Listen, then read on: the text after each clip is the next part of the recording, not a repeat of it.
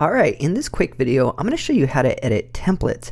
So we have templates here, and you could choose through any of the templates and click on it. It will pull up a new tab like this, and you'll see that the template is already pre-cropped like this. There's a crop button down here below. You could uncrop that if you want, or you could keep it cropped. And you'll see the difference between this background right here, where you could just add text, or you could add graphics to this and move it around, or you could use the template itself and you could replace the graphics. For example, you'll see that when I click on this right here, this layer, this clip art layer, will get highlighted, and you could replace it by clicking this replace graphic area right here. And you could either replace another coyote, for example, or you could put a dog or anything you want there. So let's just say I want to replace it with this dog. I could just do that just like that. And then I could move it around, and I could click the corners, hold click, and I can make it bigger or smaller. I could also change the color if I wanted to whatever I want. So really cool how you could do this and replace every little element. Sometimes there's text elements, and you could see that in the layers it will highlight that text right here, and you could just double click on it and change it to the dog or whatever you want it to say.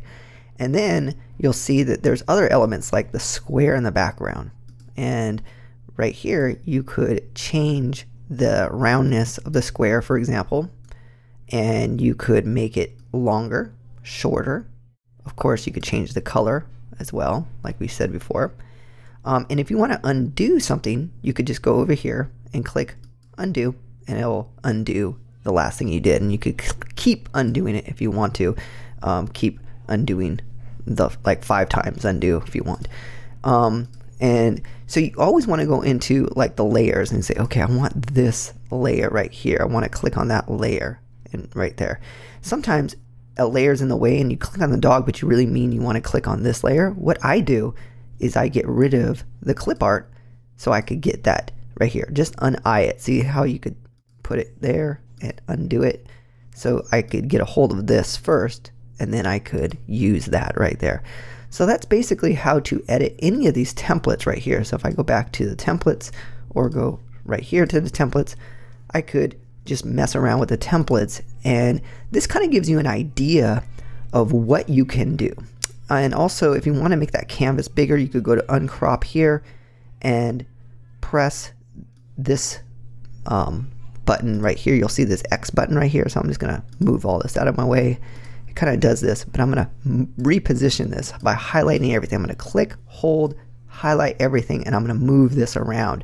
So now I have this big canvas to work with if you want to do it that way. So again, you could crop it, or you could cancel that crop, and it could do that. So on this one, I could either go down here and I could crop it, and I could say, okay, I want that, or I could not crop it and I could X out of that. Sometimes when you do that, I'll do another template here, it pulls it to the bottom depending on your browser. So sometimes when I uncrop it, it pulls it to the bottom.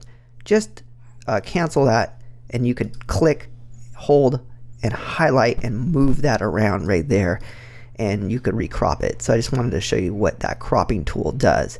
So anyways, I hope this video really helps you understand how to make amazing logos with these new template designs we have, and let us know if you have any questions.